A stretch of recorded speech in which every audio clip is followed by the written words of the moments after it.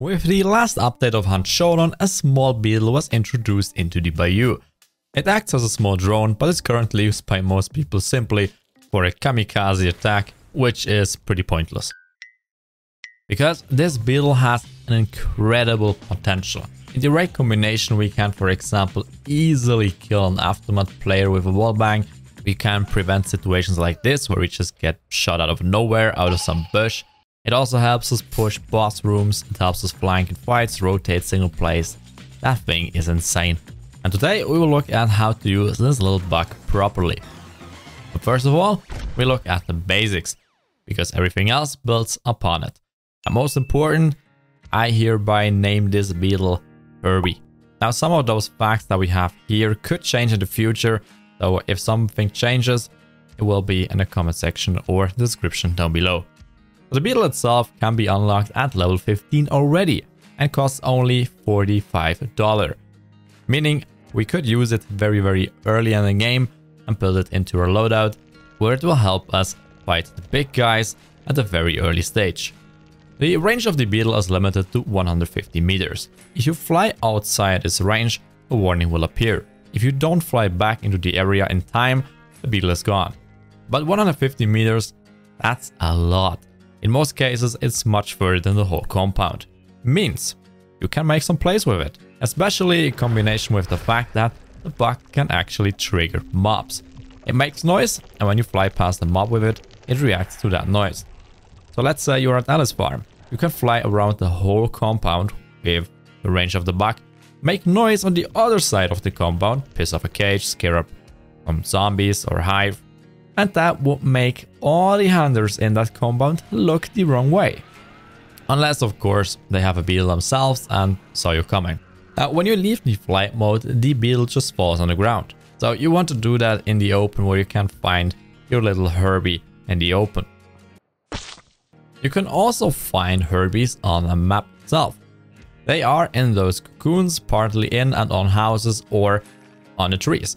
On the trees, they're very easy to spot because of all that stuff spun around it. No idea what that should be or what it's called, but you know what I mean? And you can get a total of 2 Herbies out of these cocoons. That means if you find one towards the end of the round, you can still take it with you to make a group photo. And as I already mentioned, the beetle makes noise. This is very important to know because it's based on the speed. The faster you fly with the beetle, the more noise you make. If you fly slower, the beetle is much quieter.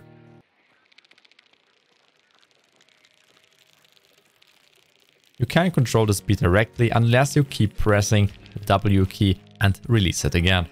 That's why you can kinda control the speed of your beetle. But if the beetle isn't moving around a lot, he's very quiet, especially if he doesn't move at all.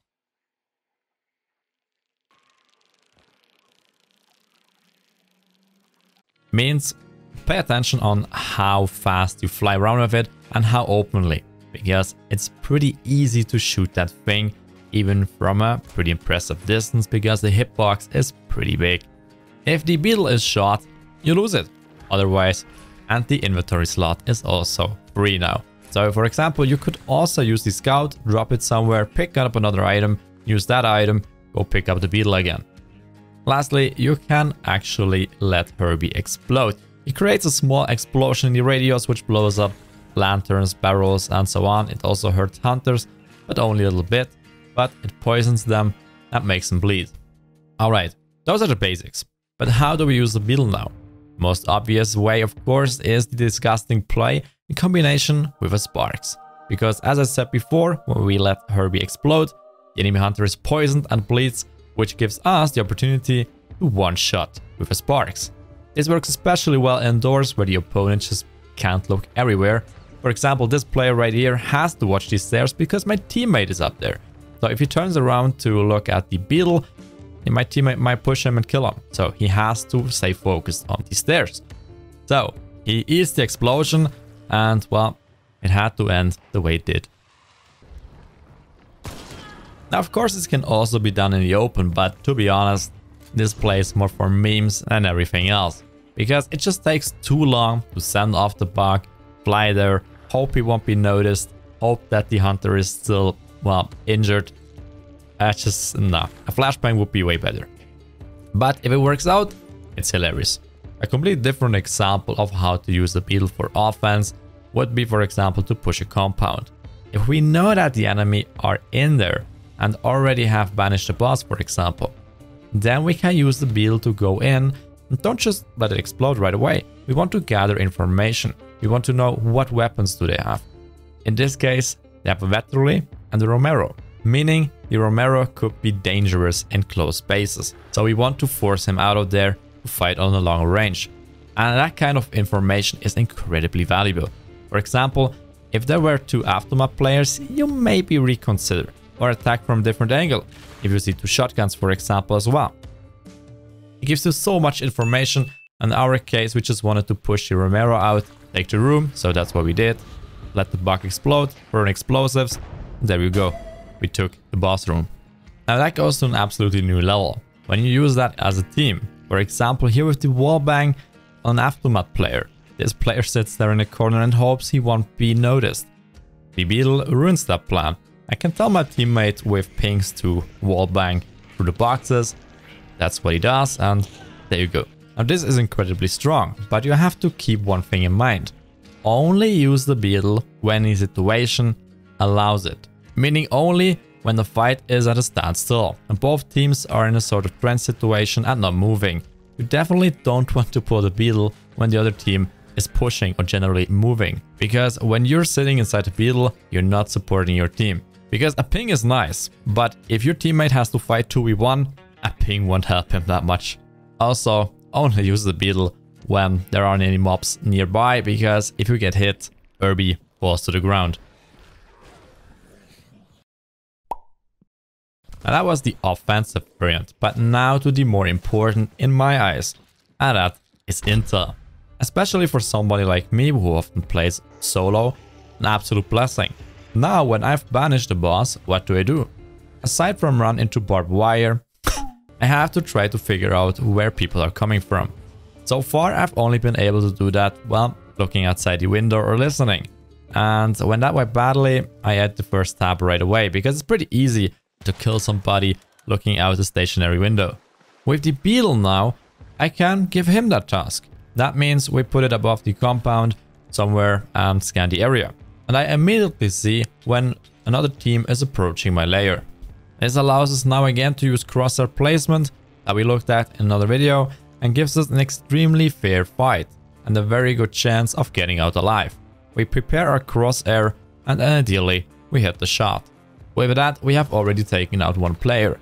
Now we can send the Beetle right back up and check what he is doing. Does he go for the res? Does he retreat? What kind of weapon does he have? This will all influence how he plays, and in return, how we play. Basically, the Beetle is like a light version of the boost, which is connected with some disadvantages, of course, because we have to be careful. Just remember that you are defenseless when you're inside the Beetle, and it can easily be shot away. So be careful which route you fly and how fast you fly, and always bring it back if you want to use it more often. Otherwise, it will fall to the ground, maybe at a location where you don't want to pick it up. But this intel part can be used pretty much everywhere, especially in team fights, let's say trio. If we have a fight and we don't notice the other team is rotating, this will end pretty badly for our team member that is now in a 1v3 situation. With the Beetle, we can notice exactly that and reposition ourselves as well. And again, we see what weapons they are playing. So for example, if one has a sniper, we know that player is probably not engaging in close range fights, so we have to look out for a sniper somewhere far away. So all those informations are incredibly crucial in a fight. And it's always a trade-off. You have to consider, is it worth it to send off the bug right away? Because yeah, you're tied to it for a while and then it has to come back if you want to pick it up again. This means really you are out of the fight for some time. So again, be careful when you use it. But when you do, it allows you to play with a ton of information.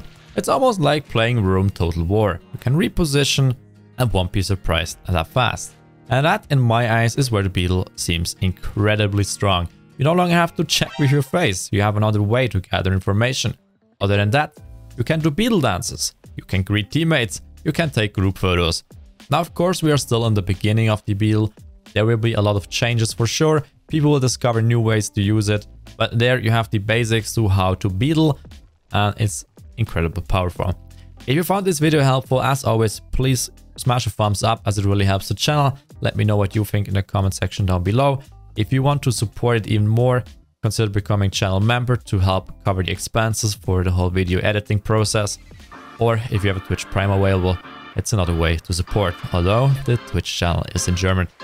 Thanks a ton, and see you all in the next video. Take care.